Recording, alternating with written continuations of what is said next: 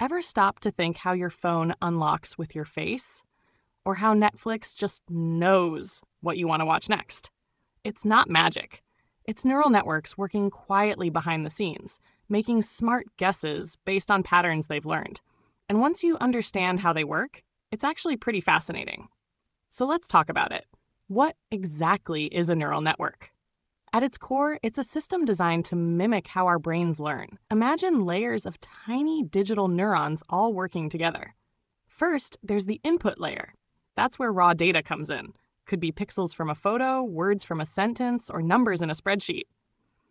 Then we've got the hidden layers. These are like the behind-the-scenes thinkers.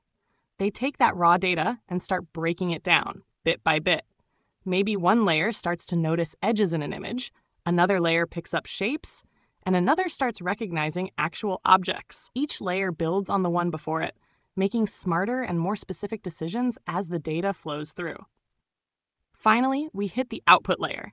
This is where the network makes its final call. Like, that's a handwritten 5, or this email looks like spam, or play more songs like this one. To really bring it home, let's look at a couple of real-world examples. Say you're using your phone's camera and it automatically tags your friend in a photo. That's a neural network at work.